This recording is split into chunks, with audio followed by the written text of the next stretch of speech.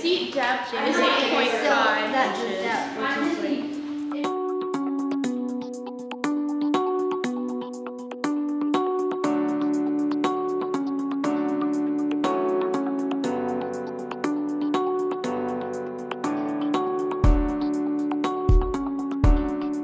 We want students to know that it's not always about the answer.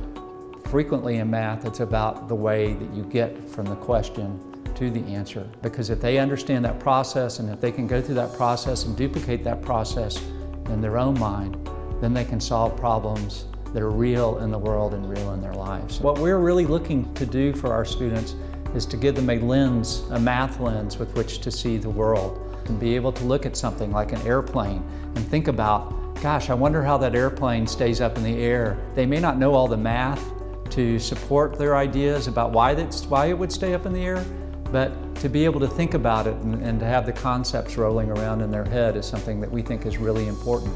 So we present them with problems. We present them with short video clips in some cases, with pictures of things that occur in the real world. They're things that usually don't have a specific question aligned with them. And we ask the students to say, well, what's intriguing about this? The process for those big problems is like, he'll show us like what the problem is, or like a preview of the problem, and just get our thoughts.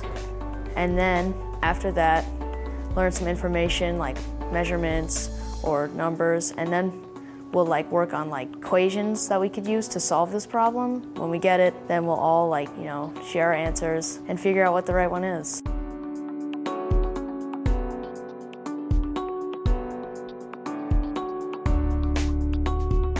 They get together in pairs, or they get together in groups, or they think individually, and they come up with, well, I want to try to solve this problem in this particular way, and so I'm going to need this piece of information and that piece of information. Another group of students may decide that they want to solve it in a different way, and they actually may be looking for other pieces of information.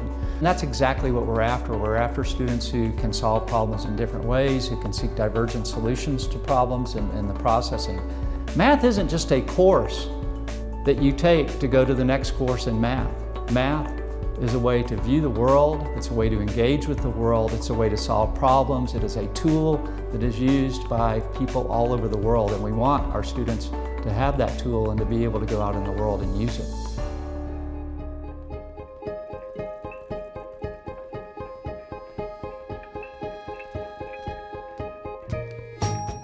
We're hoping that in the long run, as our students come out of middle school and they come out of our enriched math program and all of our math programs with this ability to see math differently, that they're going to be driven to take other math classes and to pursue more math courses in high school and college.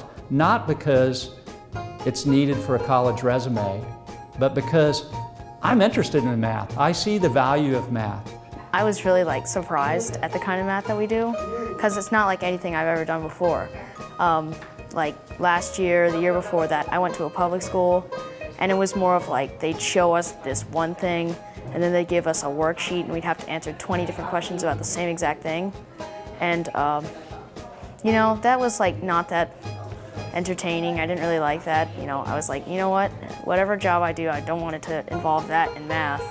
And then I come here and, it's just more this is actually happening. People are actually solving this. It's not a stupid worksheet. Now I see that there's so much cool math out there to do that I actually do want to do some math in my life.